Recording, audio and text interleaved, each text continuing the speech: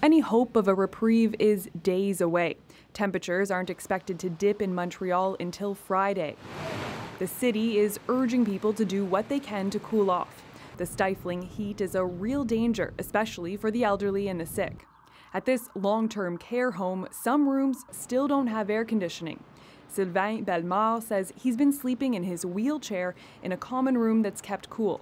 Le monde sont pas mal down, là, tu sais. Ils ont hâte que les chaleurs canicules soient finies, puis qu'on puisse avoir l'air climatisé dans nos chambres. The days of scorching weather have contributed to at least 6 deaths so far in Montreal. While officials hesitate to minimize that, they say it's not outside the norm.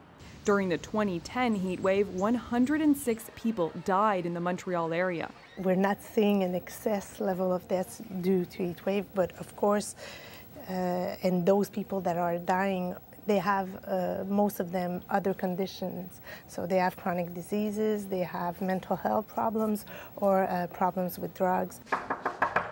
Special teams are doing door-to-door checks, looking out for people who could be at risk. It's very hot here, and drink a lot of water during the hot day.